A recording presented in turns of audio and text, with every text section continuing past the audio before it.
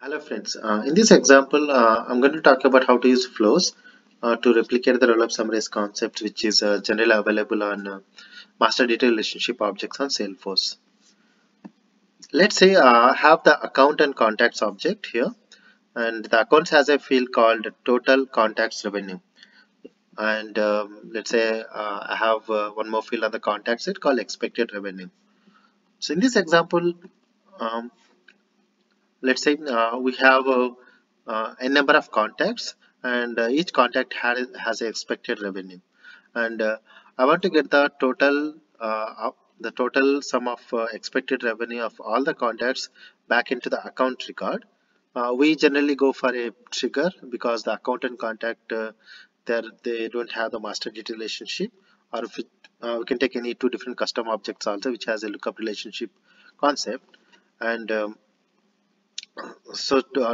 handle this issue, Salesforce came up with the flows, where we can use the flows concept to update any any custom roll-up summary fields that we are creating on the account object. So for this one, I'm going back to the setup page. So this is my setup page, and we just need to click on the just to type the flows, which opens the flows setup page, where we can initiate to create the new flow on the Salesforce system. So I'm on the setup page. I'm going to click on the new flow button. So this one takes me to a page where I can select which type of flow that I want to create. So here we have multiple options, and for this one I'm going to select the record trigger flow, because uh, I want to execute the flow whenever I'm creating the record, or whenever I'm updating the record on the Salesforce system. So I'm selecting the record trigger flow, and I'm going to say next, selecting the one of the options to create the flow UI. So this is my start node, and we have an option to select when the flow has to be executed. So as we can see here, we have an option for create, update, or create or update and delete option. In my use case, I'm going to select the option which talks about whenever the record is getting created or updated. And also there is an option for when the flow has to run. I'm selecting the after record is saved. The reason is I have to update the accounts object. Yeah, it's not the contacts objects. That is the reason, as my operation is on different object. So I'm selecting the after the record is saved option for the flow. So once I select the options, I'm clicking on the done button. And as the next step, I'm going to select the object as contact, because that is where the user enters the expected revenue amount. So once I enter the value, I'm going to select a condition requirements. So I'm just going with a simple condition where the account ID does not equal to null.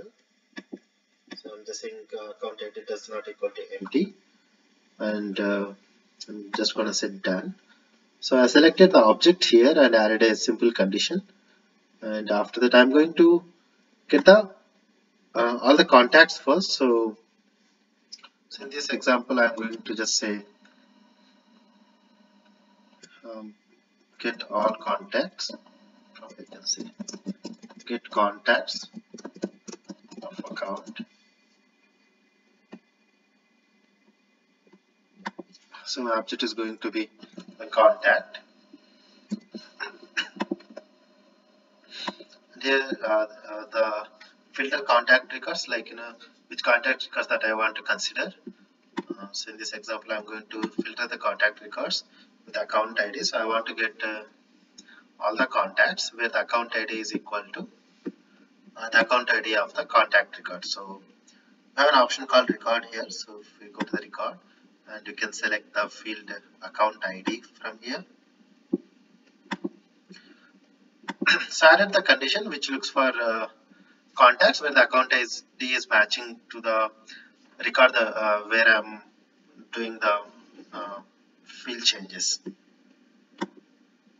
So once this is set up, I'm going to select the option as all records, because I have to take all the contacts for related to the account that I'm going to update.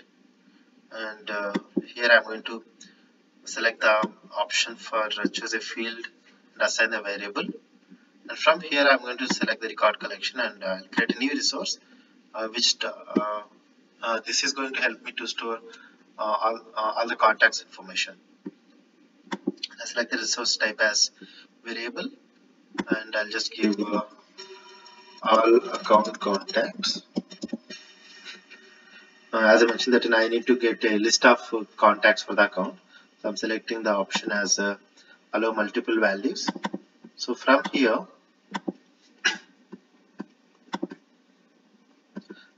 I'm going to select the object also. So that's going to be record, and my object is going to be a contact object. So once the options are selected, I'll just listen to say done. So as you can see, the field is selected, and we can query if we the fields if we need any extra fields to be added from the contact. So I'm just going to take the expected revenue.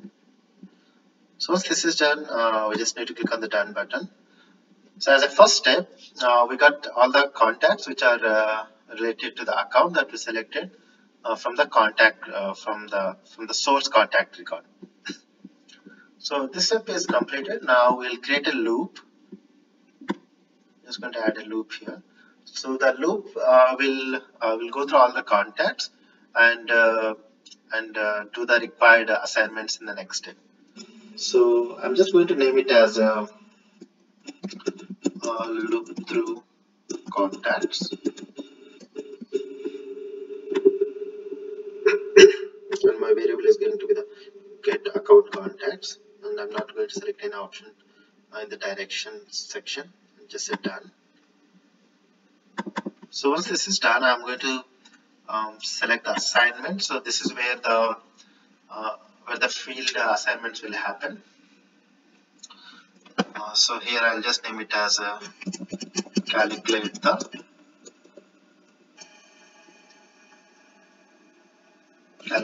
amount. And in our example, we have to create a new source field because we have to store the value that we got from all the contacts into the new variables. So for that reason, I'm going to create a new source field. So I'll just make it as variable, and the data type is going to the currency field, and give the name as sum of let's say expenses, and sum of values. So once I select the values, I'm not going to give any default value because it doesn't make any sense to give default value for the field. And once that is done, just going to say done. And here, this is a very important thing where you have to select the operator. So in our example, we know that we have to add the values of each contact and push it back to the account. So I'm going to select the add option here, and the value is going to be, so we have an option called current item from the loop. So here from this one, I'm going to select the expected revenue. So that is I feel that I want to loop through all the contacts. So once I do the selection, I just need to say done. So this step is done. I'm just going to link these nodes.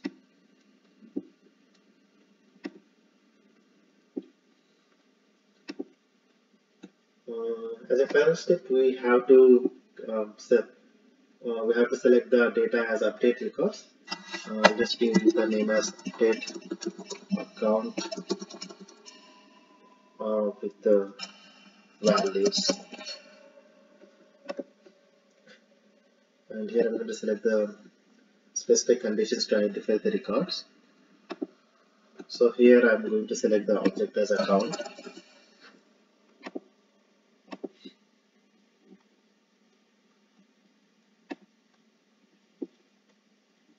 And here I'll just select the ID field with which account that I want to update. And in my case, I'm going to select the